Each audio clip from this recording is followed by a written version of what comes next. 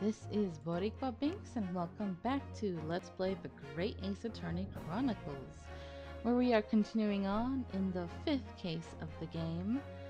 And as you can see, we left off last time with us investigating, well, not really, because we haven't had a crime occur yet, but we were learning a lot about pawnbrokeries, and we are currently at the one that Sherlock uses the most, which is belonging to Mr. Windibank.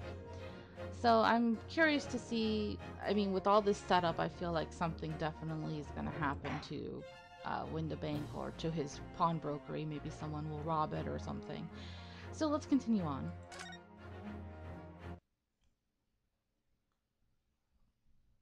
Oh yes, we had this voice.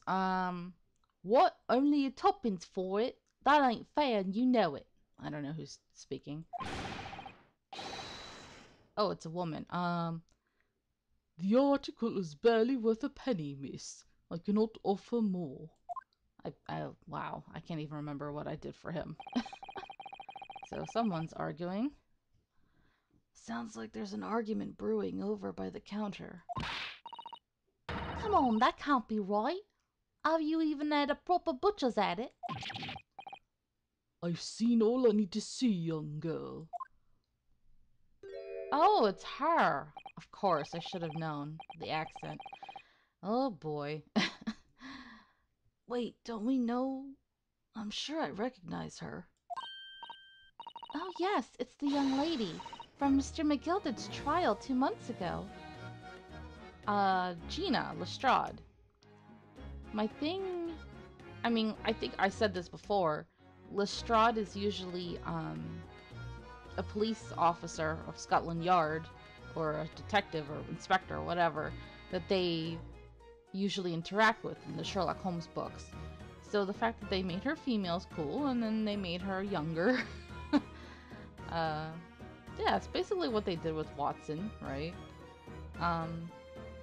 The fact that we're seeing her again makes me think we might get some answers to what happened to Mr. McGilded. So I'm intrigued now. Although doing her accent is going to be difficult. Yeah, he said Gina Lestrade. He's a chancer, earns her crust. I'm not going to do his voice again because I don't remember and I don't care. Yeah, she's a pickpocket. See, just like I said last episode about pawn shops, that thieves frequently go there to sell whatever they steal, you know?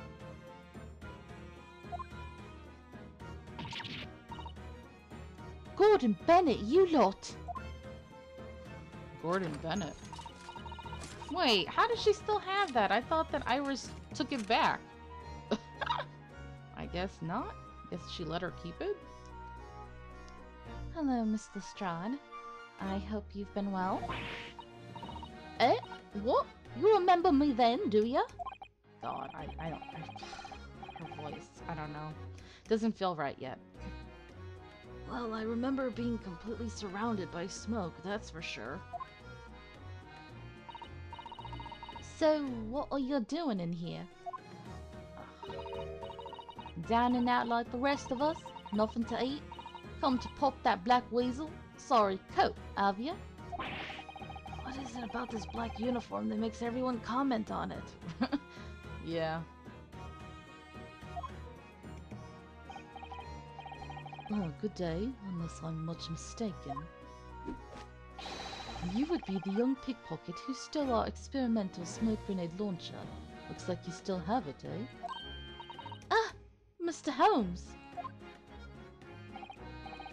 So, you have something of value to pawn, do you? Allow me to see the article, and I shall negotiate with Mr. Windibank on your behalf. Pull the other one, I don't need no help from some stuck-up dame. Get out of my business. Go on, or I'll make trouble for you. As you wish, Miss Lestrade. I will happily remove myself from your presence. He Vanished. He's really done it. He's gone. I'm sorry, but as I said, there really is no room for negotiation here. What is that thing he has in his hand? Some kind of metal disc? And you, go on, leave me alone. Oh, Miss Lestrade, just pretend we aren't here. We shan't be offended in the slightest.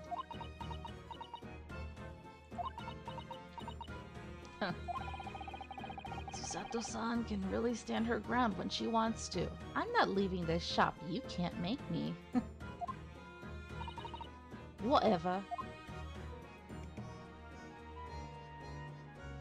Does she even want to talk to us? Somehow, I didn't really think you were the sort of person who'd use a pawnbroker, Miss Lestrade. Yeah, well I am, alright? I'm a Londoner just like everyone else. That a problem, is it?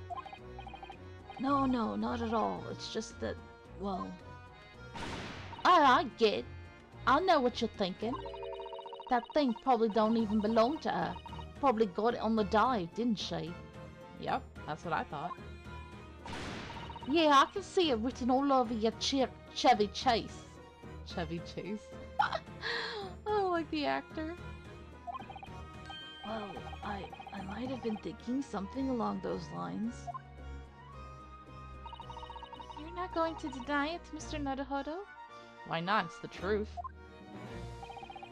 Alright then, I'm just going to come out and ask you straight. Do you pawn things that you steal from other people? Good on you, Ryunosuke. With that kind of person like her, I would be honest too. I'd be like, yeah, you are what you are. Well, I don't know how best to answer that, really. Truthfully would be nice. Suppose, sometimes. You're not going to deny it either, Miss Lestrade. But not this time, alright? I swear. That thing belongs to me. The disc that Mr. Windibank is holding. Perhaps we should see what he has to say about all this. Okay. Where is he? Okay. Let's ask him. Mr. Windibank, what exactly is this metal disc that Miss Lestrade has brought in? It seems to have hundreds of tiny little bumps on its surface. Is it like a recording, or is it music? Oh, this is a music disc, you see, for use inside a music box. In a music box. What, you don't even know what a music box is? You Eastern lot ain't too savvy, eh? I know what a music box is, I've just never seen one of those discs before. The small protrusions on the metal disc encode the tune to be played by the music box. You simply insert the disc and set the machine going, and beautiful music plays. It's so incredible. Tell us, what tune is on this disc? Well, I'm afraid I couldn't tell you that. There are so many different types of music box, you see. British made, German, Swiss.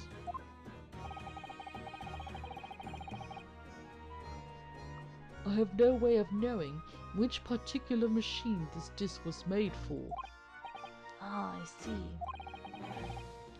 And that's it in a nutshell. I wouldn't have any customers for an item like this, even if the young lady forfeited it. Really, I'm already offering more than I should at a penny. That's a packet of lies. He told me it did. He said it was, well... Who told you what? He? Who? Never you mind. It just ain't right, that's all. That disc's worth good money, I know it is. Well then, you'll have to try your luck at another pawnbroker's, won't you? Ah!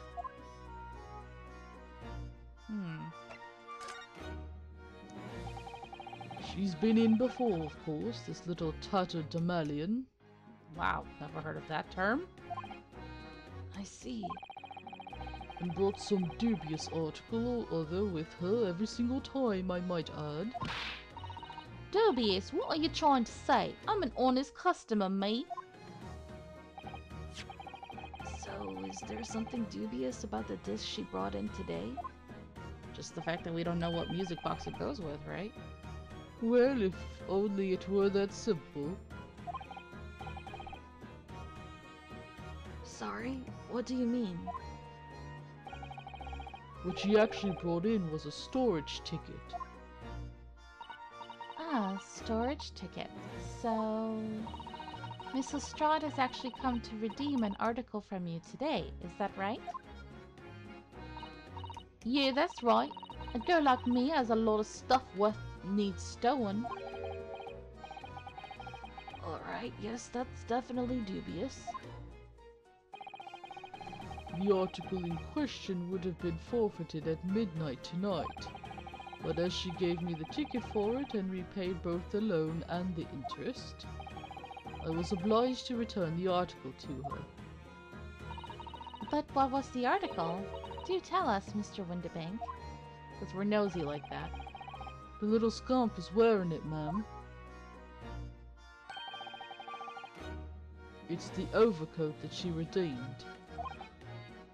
Oh. What? What's wrong with that? It fits, don't it? I mean, it's mine, so of course it does. So, what about the disc then? How does that come into all this? Ah, the disc is something else. A new article to pawn if that girl and I can agree a price.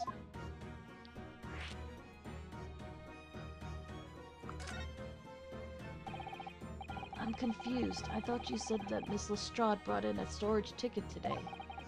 It's really quite simple. Yes, the child brought me a storage ticket and the money owed on it, as you say. For this heavy black coat, which you returned to her care as I'd understood it. So, I'm trying to remember, I don't think she was wearing the coat when we first met her, right? That's right, yes, and rather unsurprisingly, as soon as the little ragamuffin put the thing on, she went rifling through the pockets. Oh, you mean... What? Don't you know it's rude to stare at a lady? Ah, I see. So it came from the pocket of the overcoat, did it? If you mean this disc, then yes, exactly, ma'am. And she immediately tried to pawn it. For quite a high price as well. This is all rather suspicious, I think. Is that jacket even hers? Did she steal the ticket and... like, it was somebody else's and that's why she quickly was looking through it to see if there's something she could pawn? Give it up. I'm just trying to pawn something like anyone else would. Whose jacket was that then? Miss Lestrade, may I ask who deposited the overcoat here in the first place? Well, me. You're lying. Don't tell me this is Mr. McGilded's. It doesn't seem like his style because he was very flashy. It doesn't really appear to be your size. Me old man! It's me old man's, ain't it? Her father's? Is it Miss Lestrade? Yes, this is definitely all rather suspicious.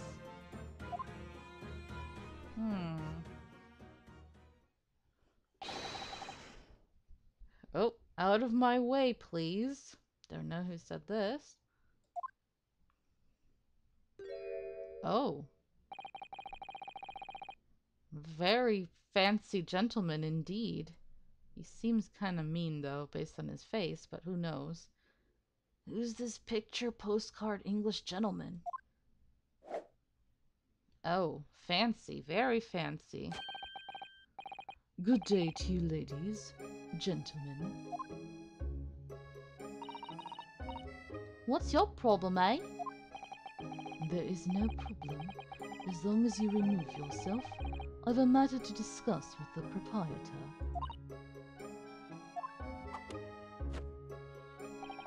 And if you intend to make a problem of it, I shall see you outside, little girl, for the hiding you deserve. Ooh, yeah, he's rude. Look, ain't it obvious? I ain't done talking with him yet. If you think you're such a gent, you should know how to wait in line. Yeah. No, you are an impudent little brat, aren't you? As well as a pickpocket. How does he know?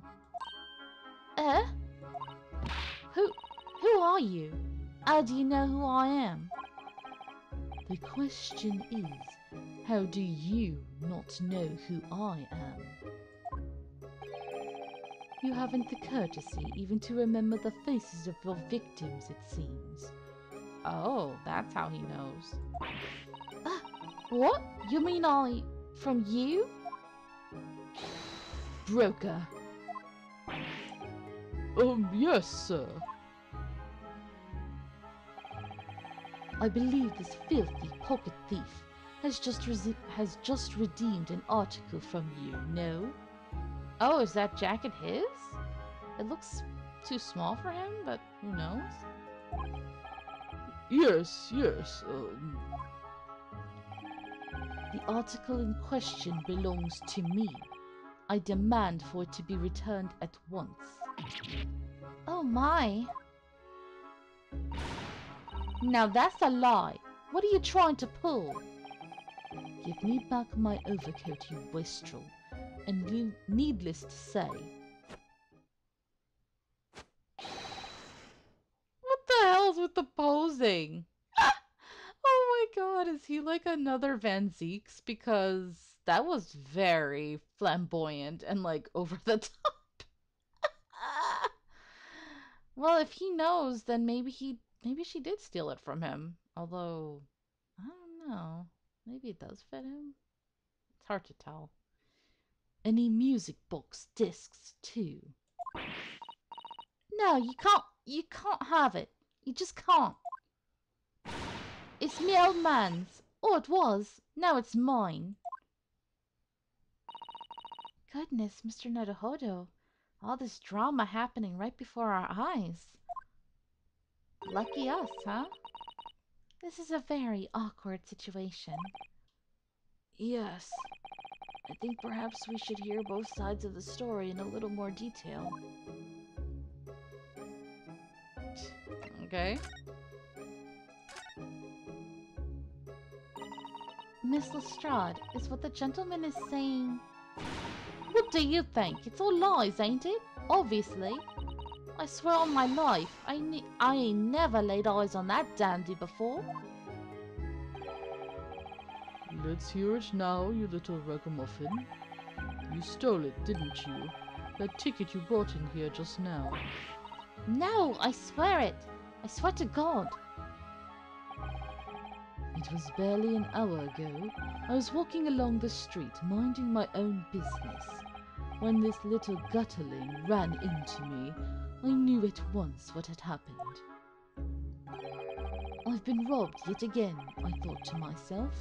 Those wretched pickpockets. Yet again? Oh yes, as you can see, I am a man of impeccable style. This isn't the first time that I've been targeted by these back-slum scoundrels. Dramatic pose. Now then, relinquish my overcoat. Come along now, Mr. Strut. Give the good gentleman his coat back. If you're going to cause trouble, I shall have no choice but to call the police. Hold on, why does everyone think it's me? Just look at this dandy cove. And you think I'm the dodgy one? I'm sorry, but no one's going to believe you. Well, what about evidence? Yeah.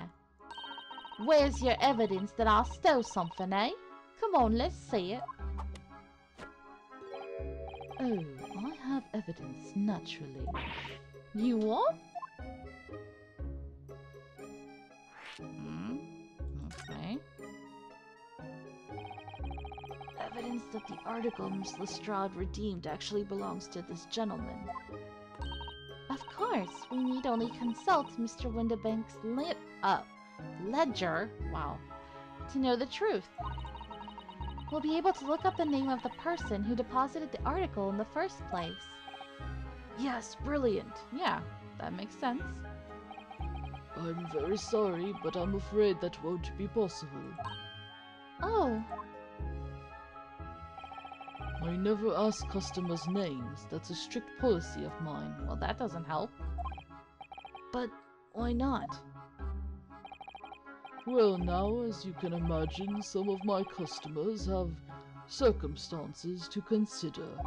Shady as heck. A great many of them prefer to maintain their anonymity. Yes, I see. But then how can you know if an article belongs to the person asking to redeem it?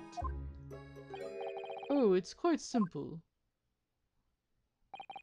Good sir, might I trouble you for the watchword associated with the article in question? Oh, okay. Of course, it's Professor. Wait. Professor? Hold on, y'all. Is he Professor Moriarty? So I did ask you guys in a previous episode if you wanted me to openly discuss comparisons between Sherlock Holmes books and this game. And at least 2 of you responded and told me yes.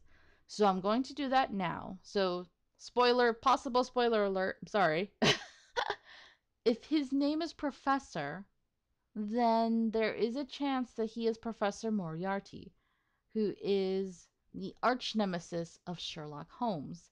So if you've seen any Sherlock Holmes media, any movie or anything, then likely you already know this name because he is like the Joker to the Batman. You know, he's always behind the scenes of most of the cases that Sherlock has to deal with. And yeah, every time I see him, he's depicted differently. Sometimes he's an older gentleman, sometimes he's a younger gentleman, sometimes he's rich, sometimes he's famous or popular in some other way. Sometimes he is an actual professor, sometimes he's not. But this guy being so overdramatic and flashy, that would make sense if he really is Professor Moriarty, which means that he's definitely up to something no good. So, interesting. Very interesting. I'm intrigued to see if this turns out to be the truth. Alright, let's continue. Yes, that's right, and all the evidence we need. This gentleman is the rightful owner of the article, without doubt. A watchword. Interesting. Like a password.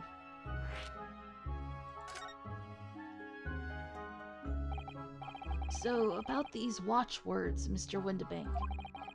As I just explained, I never ask customers' names when they deposit items with me. There are many reasons why certain customers would like to keep their activities secret. Sherlock's there. That wasn't exactly a subtle glance at Mr. Holmes now, was it? Great detectives have no dark secrets. None at all. Not true, honey.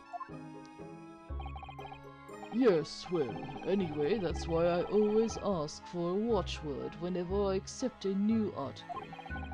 In many ways, it's like the secret combination of numbers used to unlock a vault. The date of deposit, a description, and a watchword uniquely identify each item. And of course, then I give the storage ticket to the customer. When someone comes to redeem something, I ask for the ticket and the watchword. Wait, did you ask Gina? Did she know it as well? And if that someone tells you the correct watchword, you return the article? That's right, sir, yes. just as soon as the requisite fee is paid. And I have supplied you with the information you require already. But for the avoidance of doubt, the article in question is an overcoat deposited 2 months ago on 15th of February. With a watchword of Professor. All perfectly correct information, sir. But how? Because if he's Professor Moriarty, then he's lying and he just figured out everything some other way, like Sherlock, you know? So I actually believe her that it could be her father's or someone she knew, if not her father. But I don't think it's his. So she's like really shocked and confused right now. Really, this is beyond a joke now. There is no further room for doubt.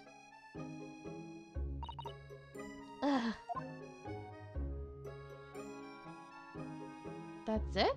She's not gonna say anything else? Let's, oh. Talk to him again?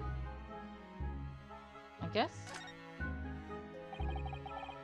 Excuse me, but who are you? One would expect the inquirer to introduce himself first. Though clearly you are not British, so perhaps our ways are foreign to you. Oh, sorry. Yes, we're from the Empire of Japan. We're studying here. Oh yes, Japan. I've heard talk of the place. What the? Ah!